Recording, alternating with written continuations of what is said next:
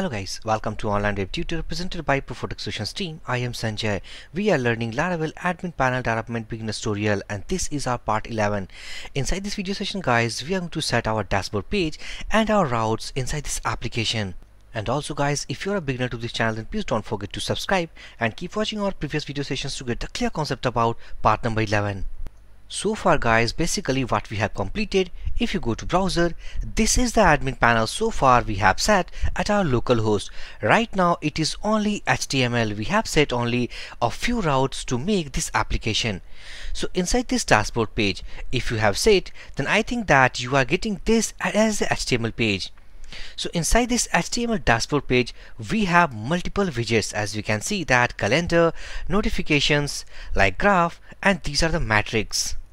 But remember, we are going to make a school management application in small case. Okay, so we don't want these orders, these graphs, something like these seller graph, these calendars. We don't want these things, so we have to remove these things also. And also, if I click on any of these links like add section, as we can see that we are redirecting on index.html. We have to set a proper route for that. So back to editor. This is the application so far we have developed inside this playlist. All the codes what we have done for this application, we have committed all the codes to this GitHub repository. You can just download by going to this link. Back to editor.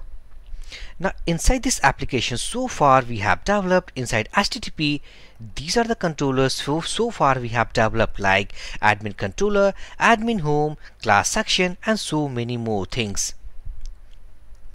So basically for the firstly we have to just customize this HTML page of this dashboard. Okay, so back to editor. Now inside our routes folder, first we have to find about the file for that. So web.php, inside this file admin home controller, inside that controller we have a method called dashboard. So back to our controller section. This is admin home controller. Inside this file we have a method called dashboard. Inside this dashboard, this is the view file that we have attached, which is inside admin folder and views folder. So back to our resources folder. Inside this folder we have a views folder. Inside that views we have a file called and inside admin.views.dashboard. So inside this admin.views and this is our dashboard page. So basically we have to customize this HTML layout because we don't want about much more things inside this application.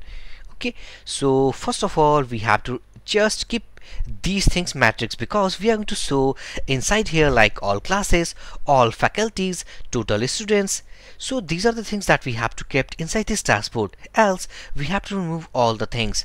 So back to top. So these are the widgets 1, 2, 3 and 4.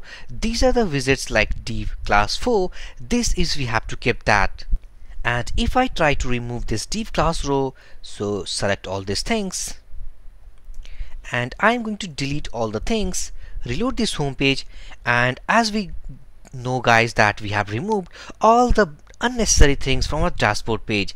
These are the matrices basically contains. If you go to class, these are the class sections like total classes, total faculties, total students, and one more matrix we will add. Back to editor.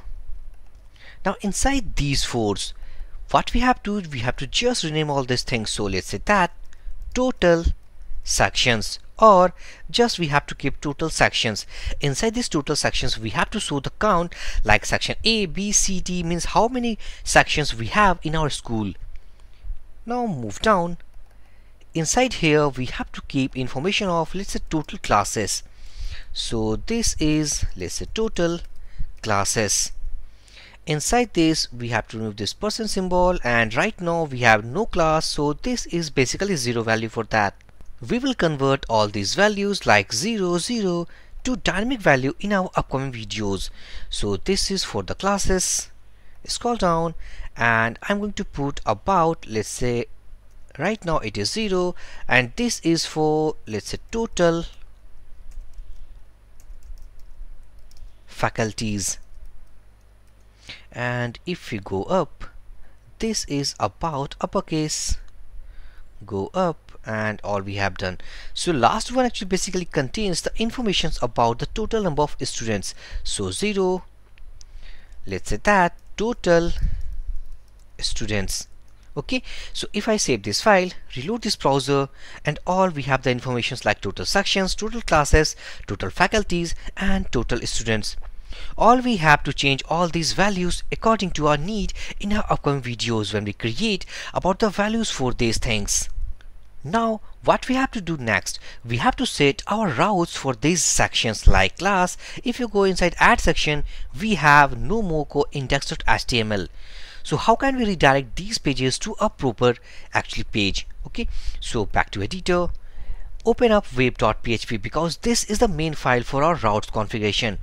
So let's say that here are, let's say, classes routes. Okay, and here we are going to make our something called faculty routes. This is also in small case, so routes. Similarly, we have to make for our students routes. Okay, student routes. Firstly, inside this class routes, let's say that route get, and if we put suppose list classes, this is the thing that actually we got from our URL. After getting these things, how can we redirect to a method of a controller? So let's say that, remember guys, we have created a controller basically for the classes section, and this is for the class section, or we have created for the class itself also. So if we back to browser, inside this class section, we are going to create a route for this section. It means that we are going to use this class section controller. Okay, so this is not about list classes, this is about list sections. Okay, this is about list sections, and we are going to make the default page when we click on these add sections or list section. So basically when we click on add section, we have to make as add section. Okay, and if you click on this list sections, it means that we have to open our list sections. Now after getting these two things, after getting these two routes, we have to redirect on, let's say, class section controller. This is the controller we are going to use that. Inside this controller, we have to make different methods for these routes. So for the add section, at the rate, after at the rate, we have to provide the method name. So what basically we will use for the method, so this is all about add section. So let's say add school section, or let's say simple add school section. Okay, this is the method inside this controller. We will redirect to this method after getting this is as a route. Okay, now inside this controller, after getting list sections, we have to lay list school section. Okay, so I'm going to copy this method, open up our class section controller, and I'm going to remove all these previous things because this is default generated by our Laravel. So let's say that public, let's say function, and this is the function name. Basically this is the function to create, or let's say that add class sections. Now next, what we have to make as a method, so this is the method, so list school sections. So copy this name, say public function, and this is our function name, and this is function basically to list all created class sections. All we have done about the two routes. Okay, only we have to put these routes to our HTML page. Now basically to use these routes for HTML for our redirection, we have multiple ways in our Laravel. So we are going to learn about two different methods. So first of all, we are going to use as a URL class. So if I scroll down, because this basically we are going to actually attach our routes with this left sidebar. By the help of these routes, actually we will redirect to these sections. So if I scroll down, inside resources folder, inside this admin and layouts folder, we have separated a file, if you have remembered, like left sidebar.blade.php.